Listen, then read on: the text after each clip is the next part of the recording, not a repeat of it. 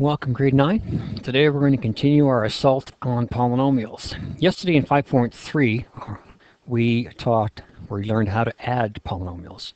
So now what we're going to do is we're going to learn how to subtract. Now subtracting polynomials is basically following the same rules we did when we subtracted integers. Now, so you have to think back to how do you subtract an integer. So I want to review that with you so you could see why it works, so that when we start telling you to do the shortcut, you'll understand why it works. So let's take a look here. We've got, when you subtract polynomials with tiles, it's completed the same way we did with integers. Now, we had a problem when we were doing integers, we just did ones and negative ones. Now we have to include x's and negative x's and x squareds and negative x squareds. So we have to expand our tile set. So let's review how to just do integers first. To subtract integers using tiles, you use the zero principle, and we called it adding the opposite. So let's go back and see why adding the opposite works. So here's a simple question. Negative 3, take away negative 5. So if I have negative 3, there's my 3 tiles. And I want to take away that many. Well, if I only got 3, I can't take away 5. There's not enough. So it's easy to see that we only have 3 tiles. So we can't take 5 away. So I have to come up with a way to be able to get some more negatives here so that I can take them away. Now, if you remember what a 0 is nothing more than a positive and a negative tile. So if I add 2 zeros to this, now negative 3 plus 2 zeros doesn't change it. So I really haven't changed anything that's there. I've just added 2 zeros. I could cancel these out, take them away, and I'd still have negative 3. But by adding the zeros, you'll notice that I now have 1, 2, 3, 4, 5 negatives. I need to take away 5, so now I have enough negatives to take away. So if I rearrange this, this is what it looks like. I've got my 2 positives, I've got my 5 negatives, and now I need to take away my 5 negatives. So can I take the 5 negatives away? Simple. Yep. There they go. They're gone. Now, what does that leave me with? Well, I only have 2 positives left. Now, this isn't difficult, but it adds extra steps. Now, let's go on and talk about what happens if we just add the opposite. So consider the same subtraction question. Negative 3, subtract negative 5. So there's our negative 3. Subtract negative 5. We have everything the same. Now what I want to do here is I want to change and add the opposite. Now see the negative here, subtract negative 5? I'm going to change this to an add. I'm going to change this to its opposite. Now remember, the opposite is whatever it takes to get that to go back to a 0. So this is a negative 5. The opposite of negative 5 is a positive 5. So now I have to draw my positive 5s.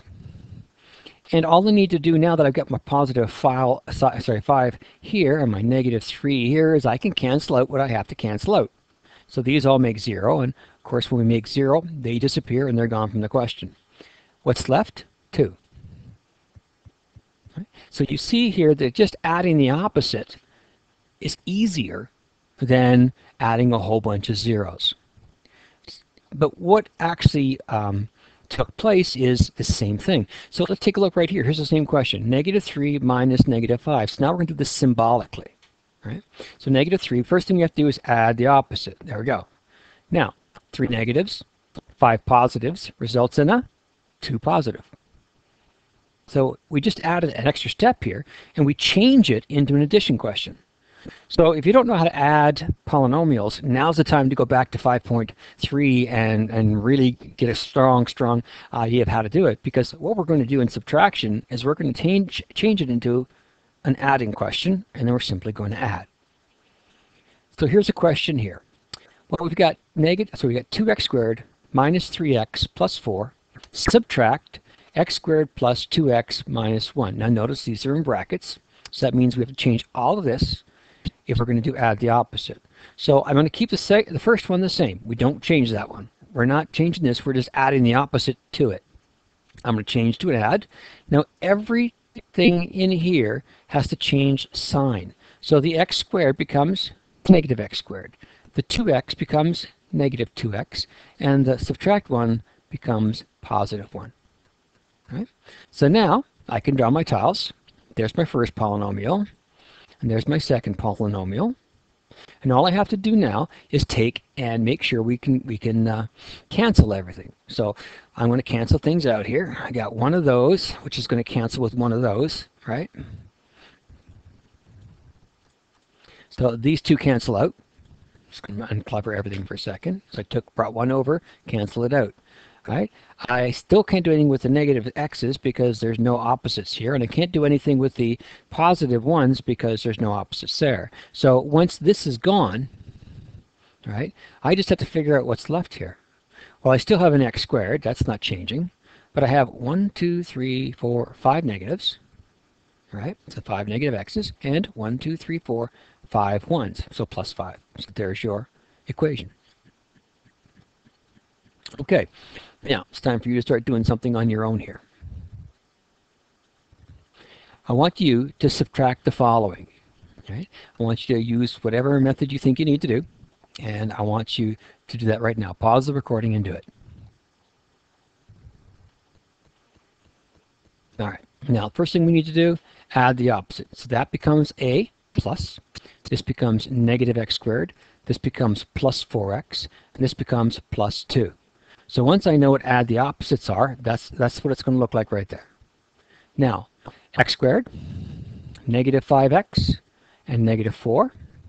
And over on this polynomial, negative x squared, positive 4x, and plus 2. So I've modeled everything, both polynomials. Now I get to put things together. Well, this and this go together, right? So I can take, I don't know what happened here, move things over. This and this can go over, and they cancel, and of course, they're gone. Now, taking a look at the x's, I've got 1, 2, 3, 4 x's. I've got 1, 2, 3, 4, 5 negatives. So the 4 negatives and the 4 positives, they're going to take off, leaving me with just a negative x here. And down below, I have the 4 negatives, and I have the 2 positives. So these 2 positives and 2 negatives, they're going to take off. So now all I need to do is to figure out what's remaining. So I've got leftover x's, x squared, sorry. There's no x squareds left over, so I don't have to worry about those. How many x's do I have left over? Well, I have one x and it's negative, so I have a negative x here. And I have negative 2. So I've got negative x, subtract 2. All right. So now that we've got that going, let's have you try another one. So pause the recording and do this question. All right, here we go. Obviously, rewriting the opposite, I still got negative 2x squared plus 4x minus 3. That one doesn't change. All right. I'm going to add, and this is going to become a positive 3x squared minus 3x minus 2. There's my add the opposite statement. All right. Now remember that if you set up the drawing, it can make it easier to start with. So for example, I'm not going to take and draw these separate. Now I'm going to draw them all together. I'm going to take and draw my x squareds together.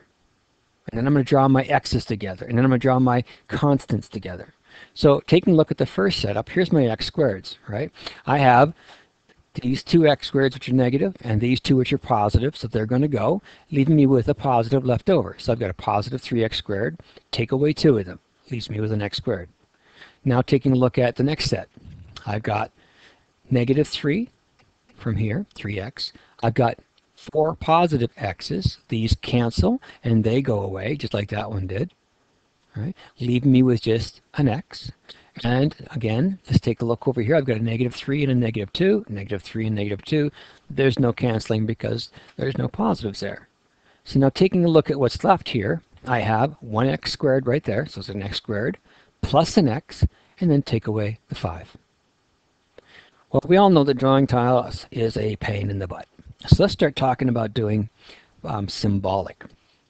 Now, symbolic is actually very straightforward, and it's easier, all right? So we have a question. Now, here's the thing. You must write down the question, all right? You're not allowed to just start and set things up and do it. Write down the question. Tell me what you're going to do, and then you're going to do it. So here's the question you're given. If it was on an assignment, you'd have to write it down. Now, to do your setup, we know we don't touch the first one. It just stays 3x squared minus 2x plus 5. Now I need to add the opposite. So everything here, all these 3 terms have to change signs. So this becomes a negative x squared minus 3x plus 3. Now I can add them. negative x and a 3 positive, sorry, negative x squared and 3 positive x squared leaves me with 2 x squared. Negative 2 and negative 3 is negative 5. And 5 and 3 is 8. So how am I going to mark it? Well, if it's an assignment, some days I actually give you a mark for that. Sometimes I don't. So if you don't write it down, you will then get basically not a -1 on the rest of the work. Now, you're going to be going through this, and you're going to have to add the opposite. So what I'm going to be looking for is, did you do this correct, and this correct? All right? That's your setup. And then, of course, this, and this. So this could actually be 6 marks for here, and it could possibly be 1 mark for up here. So this question could be worth 6 or 7, depending on if you, like on a quiz, it would be worth 6 because you didn't have to write down the question. All right, turn the page. All right, pause the recording, and I want you to do question A. First thing we need to do is write down our first one, 4a squared minus 3a plus 5. So write that down. And now we're going to add the opposite. 3a squared becomes negative 3a squared. 5a becomes negative 5a. Negative 4 becomes positive 4. And now I can add. 4 and negative 3 gives me a squared, 1a squared. Negative 3 and negative 5 is negative 8a, and 5 and 4 is 9. Okay, pause the recording and do B. All right, again, first one never changes. This becomes negative 10r squared.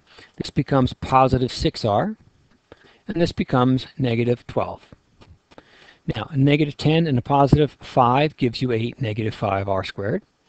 6 and negative 2 is 4r, and a negative 12 and a 7 is a negative 5. All right. I want you to pause the recording, and I want you to do both C and D. All right, so to set this up, copy the first one down. This doesn't change.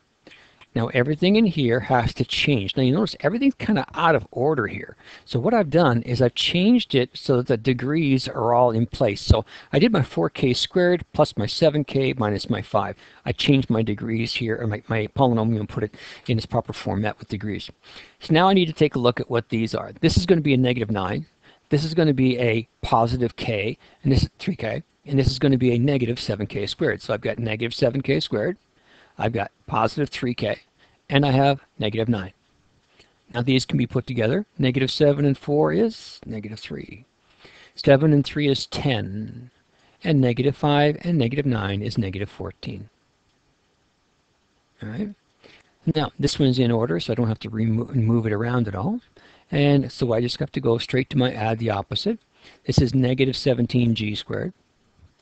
This becomes a negative 12g. And this becomes positive 6. 27 and 17, and a negative 17, that's positive 10, sorry. This becomes negative 25g. And 7 and 6 are 13. I hope you're getting it. Now, here we go with the next question. Just like on an achievement test. This time, what they're doing is they're forcing you to do an unknown. Right? And the unknown in here is not asking you for a perimeter, it's asking you for what is the unknown.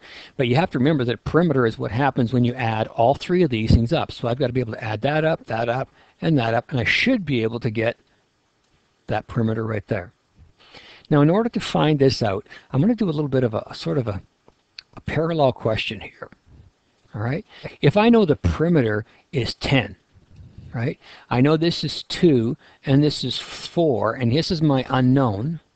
How do I find this, what the unknown is? Well, if the distance all the way around the outside is 10, in order to find this, I've got to take 2 and 4, right? And I can take the 10 and I have to take away whatever the 2 plus the 4 is. Well, this makes 6. And of course, 10 take away 6 is 4. So you see the process I did here. I had an addition, right? And then I took the total, which is my perimeter, and I subtracted what the sum was from my addition here. And of course, then I got my answer. Now this same process is going to work over here, except that instead of having whole numbers, we're going to have polynomials. So my first step is to understand that the unknown is going to be equal to the perimeter subtract the sum of these two sides. So if I take and write this all down, it's going to look like this. Here's your perimeter, which is up here, 3x squared minus 2x plus 5. I'm going to take from that this plus that.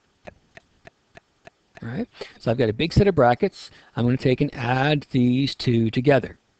So that's my first step. I'm going to add them together. So I'm going to put down x squared plus 2x minus 1. Right? And then I'm going to put this right under, make sure everything lines up. So there's my second polynomial, x squared minus 3x plus 2. And now I can do my addition. X squared and x squared is 2x squared. Positive 2x and negative 3x gives me minus x. And 2 and minus 1 is 1. So now just like we've added our 2 here, we added our 2 here.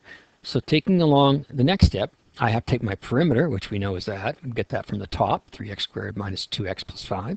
And I'm going to subtract 2x squared minus x plus 1. So it's going to be subtracting. So remember, when you subtract, you have to add the opposite. So I'm going to take and subtract this. So I have to take the positive 2x squared. It's going to become a negative 2x squared. This negative x is going to become a positive x. And this positive 1 is going to be a negative 1. Now I can add my columns. 3 and negative 2 gives me 1, or just x squared. Negative 2x and 1x means I have a negative x left over. And 5 take away 1 is a 4. So my unknown length here is going to be x squared minus x plus 4. All right, so that concludes lesson 5.4. If you have any questions, come and see me. If not, watch it again, and hopefully you'll do well on your assignment. Talk to you later.